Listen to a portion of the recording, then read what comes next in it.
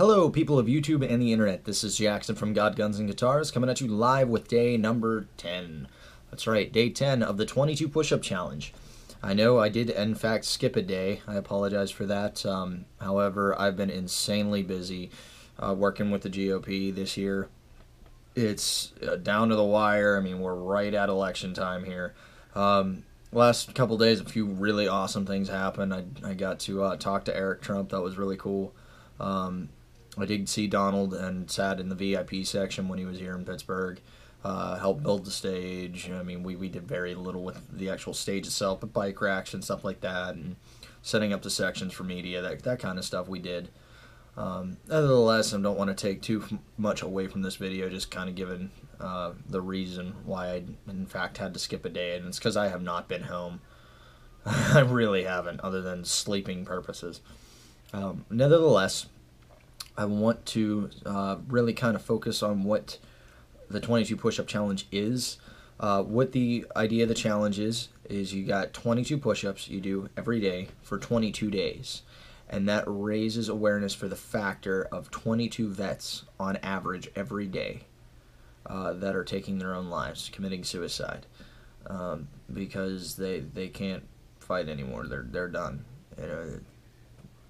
The enemy gets to them, and it's a terrible thing.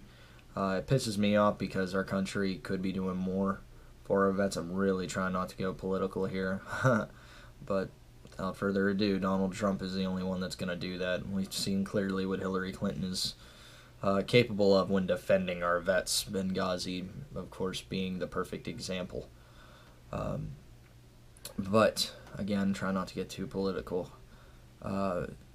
We really need to do something to give these guys the resources that they need to get the help, and just give them the love. Ultimately, the love is the most important thing that they need, because that is a big part of kicking Satan out of your life. You need love, and you need the right kind of love, God's kind of love, and that's the only way to fix it. All this fake BS that Hollywood kind of portrays on everyone, says this is what love is. It's not what love is, and that's why a lot of these guys and people in general, not even veterans, are miserable. Excuse me.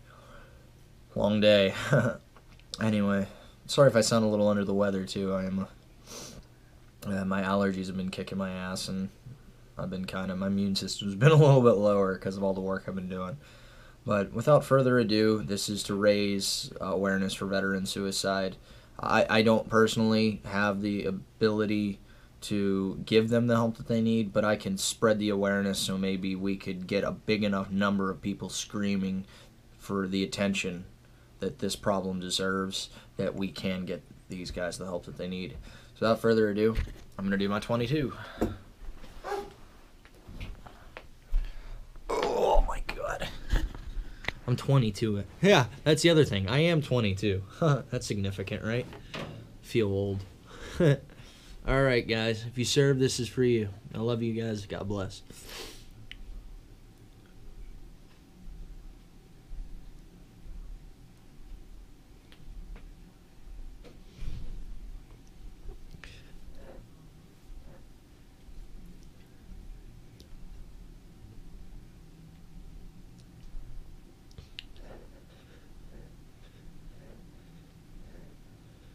All right. Getting faster anyway. You're like, you're still getting out of breath. I don't care. This is about physical fitness. This is about the awareness. But as always, guys, like and subscribe. Maybe not even to my channel. Of course, it's always appreciated. But definitely 22kill.com and their media outlets. Like and subscribe to them.